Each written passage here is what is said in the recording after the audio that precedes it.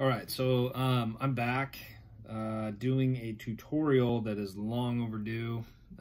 This is like my 80th take, and it's a tough one to get through. Actually, there's a lot more to it than I had originally thought. But this is my version of "Living the Dream" by Sturgill Simpson, and I posted a video of it years ago, 2 or 3 maybe longer. I don't know.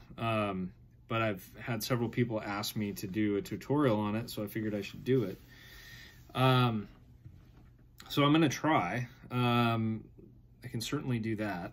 But bear with me because I may have to start and stop quite a bit and I might get mixed up. I tried to write down what I'm going to talk about, but I'm sure I'll freaking wander all over the place. But all right, so I'll start with tuning and strumming and all that good stuff. So I'm going to pan down a little bit. Okay, so the way that I play it, I actually play it a half a step down. And as a lot of you know who follow me, I keep my guitar down a full step. So this is actually a D. So I put the capo on the 2nd fret to get me back to standard. So if you're in standard tuning already, you don't need a capo. It'll sound like mine. If you do have your guitar tuned down also, just get your capo in the right spot so that we're playing the same pitch. Okay, so the chords to the song are E. And first of all, disclaimer, this is not the studio album version or any other version that Sturgill Simpson has ever played. This is a cover. This is the way that I play it, and it just came out. I learned the basic chords and then started adding little fills and things, and this is just what happened. So if you're looking for an exact copy, this isn't it. I would highly recommend maybe going to ultimateguitar.com or one of those other sites and getting like the official tab and learning it note for note. But this is going to get you through it. Okay, so E, A, and B7. And then there's going to be little fills and licks and things in there that play off of the G scale, little F sharp in there, but we'll get to that. Okay, so the intro, I just did a take of this and it took me 10 minutes, so I'm trying to cut it down a little bit, but I'm going to play through the intro, and there's 3 steps to it. It's all in E. You're always in an E chord, and it's really more about the strumming pattern, but essentially what you're doing is you're playing an E chord and you're pulling off of the 2nd fret of the 5th string. You're adding a bend on the 3rd fret of the 6th string and then playing it open, which would be an E note. Here's the pull off, the bend on the 3rd, open.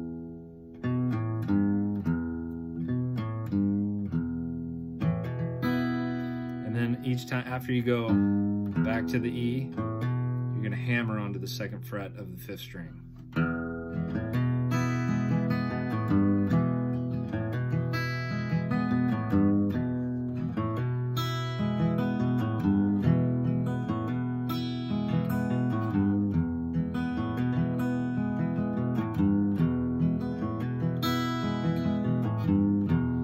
So that's the first part of the intro, and I don't play it that many times. I'm just kind of repeating it so that you can kind of get an idea in your ear what I'm doing.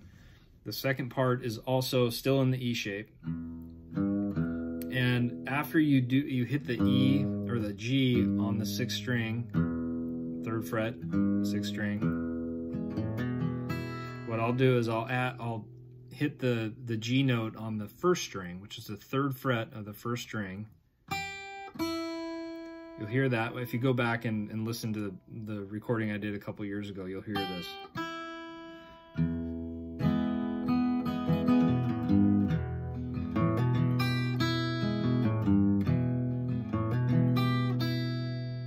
So that's all that is. It's just an add of a 3rd fret of the 1st string and then open.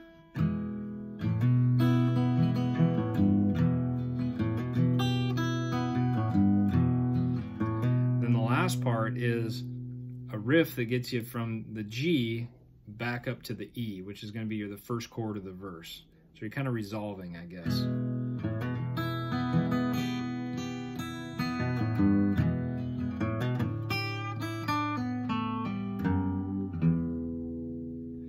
did there was, it's the 3rd fret of the 1st string again, and you're bending it up, and then playing it open, and then the 2nd fret of the 2nd string, and pull off to open, and then the 2nd fret of the 3rd string, pull off to the 2nd fret of the 6th string and bend that down, and then open, and you're back to the E. Go through that again.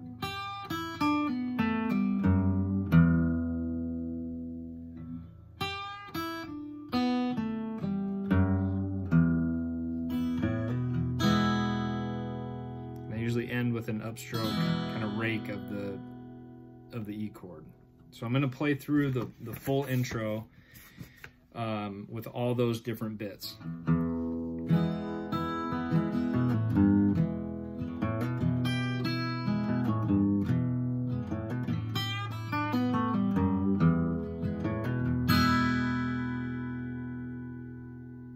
One more time.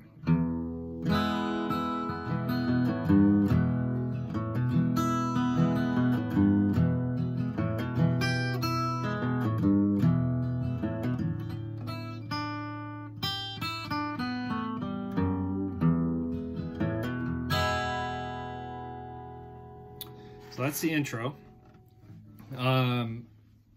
The next part will be the verse.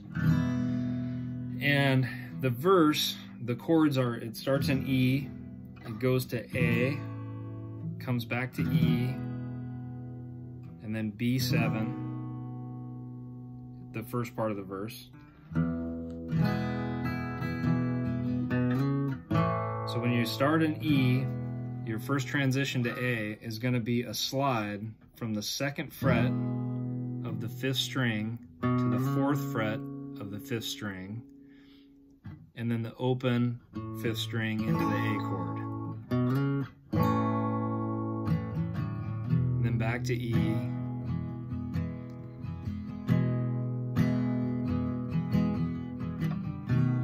And then the B, B7. So he plays the B7, and right after he plays the B7, he adds a hammer onto the, or I add a hammer, I keep saying he, I add a hammer onto the 1st fret of the B7, which is the 1st fret of the 4th string. And I know he does this a lot. That's where I got it from. I'm not taking credit for it at all. Now when he transitions back to E, he does that hammer, and then what I do is I take the 2nd fret of the 5th string, and similar to what we did on the intro of the E chord, I pull off of that 5th fret, or 5th string, 2nd fret, and then I hit the F sharp note, which would be the 2nd fret of the 6th string, back to the E. So going through that first verse again, starts with E, slide to A,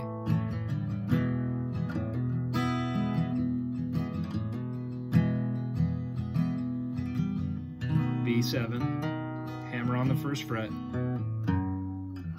back to E.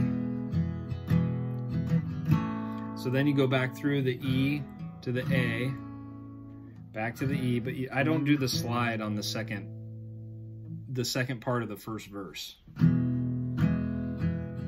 So starting at the top of the first verse, you're in E, slide, A, back to E,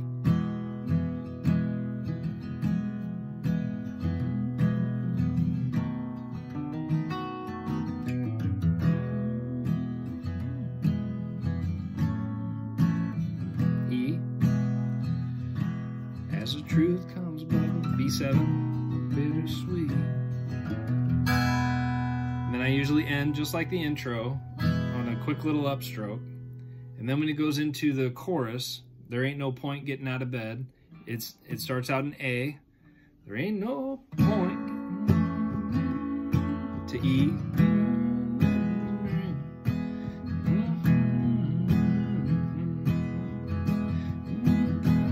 B7, hammer on that 1st fret of the 4th string. And then after the B7, goes back to A. I don't need to change my strings. E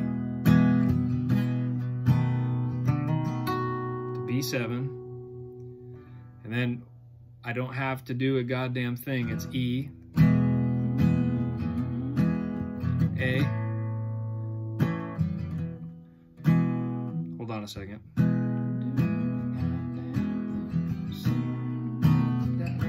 Scratch that. It's E.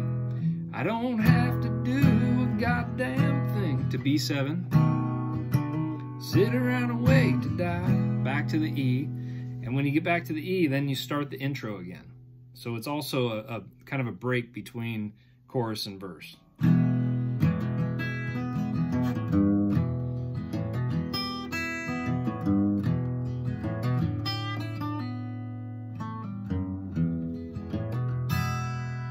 And then you go into the next verse. I've been waiting on an angel waitress. Slide. Come and take my order. Back to E. Tell me all about the special today. B7. Transition. Pull off. Bend 2nd fret of the 6th string. Back to E. Staring at a puddle of mud in my spoon. Well, A. Couldn't be much border. Hoping them circles on the paper don't call back. Telling me, B7, telling me to start today. Okay, now when you get back to the E at this point, and you're going to go into the next part of the verse, there's a little walk up that he does. Telling me to start today. So he goes to the F sharp, 2nd fret of the 6th string, 3rd fret of the 6th string, 4th fret of the 6th string, and then A.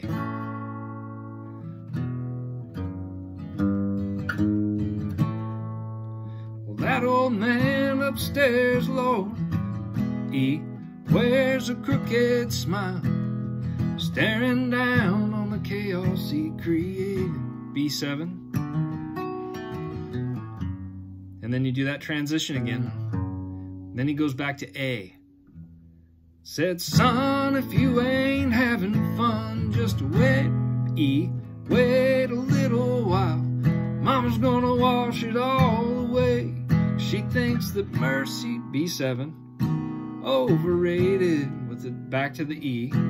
Okay, now he gets, what I do is I do like a kind of a break where I just play through the chords. But when I'm playing through the chords, I add a lot of the E's or the G's on the 3rd fret of the 1st string and the 3rd fret of the 6th string. So if I went back through that,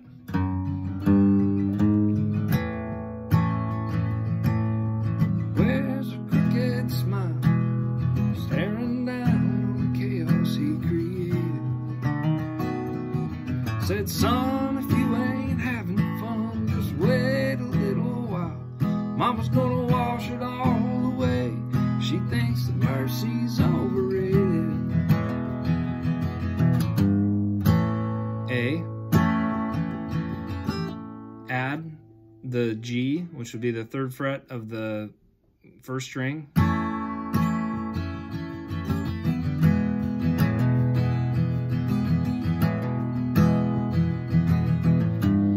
B7.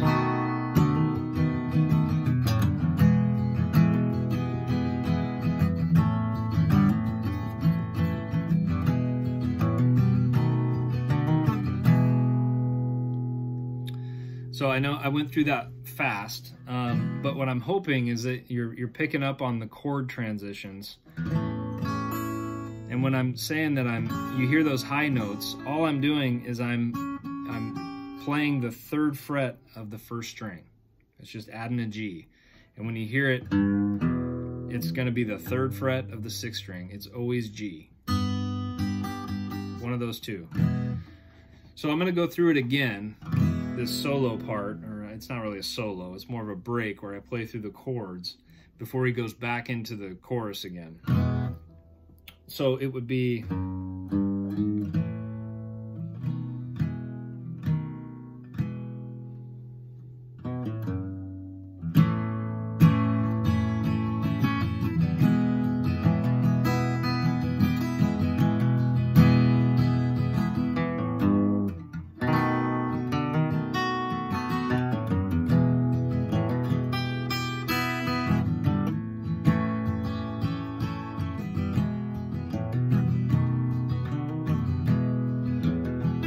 play the intro again.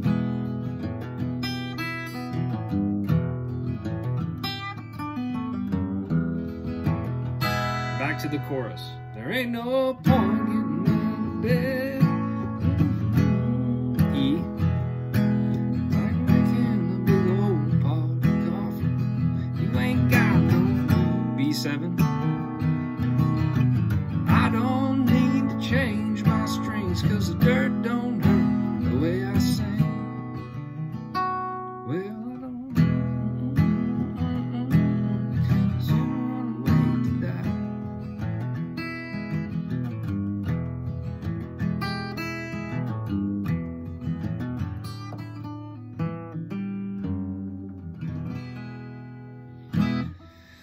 Oh man, that was kind of a crash course. I hope you're picking up, like when I'm playing through and I'm kind of calling out the chords, like when you're looking at my hands, that's an A, that's an E. When you see my pinky start to come down here, it's the only time I do that, that's a B7. I know my hand's just kind of covering everything up, but that's what's, if you can recognize that shape, then if I'm not calling it out, hopefully I did every time. Those are the chords that I'm playing when my hands look like this. So E, A, B7. That's what I can give you. I'm going to post this, and depending on, I think depending on what level of what skill level you're at, you may be able to pick up on this. If you can't, like, just let me know in the comments. Say, hey, I got like half of it. If you can slow down and maybe do the chorus one more time or something like that, that would help me out. Because, you know, I can jam with buddies and I can teach a song to one guy and like literally just say, these are the chords, and they'll make it better than I ever could. And there's certain other people that like, you have to like say, hey, put your finger here. And I don't know where everybody's at, and everybody's going to be at different skill levels. So if you need something, hit me up in the comments. But hopefully that gets you going on how to play Living the Dream the way that I play it. Good luck, and hope to post more soon. Thanks.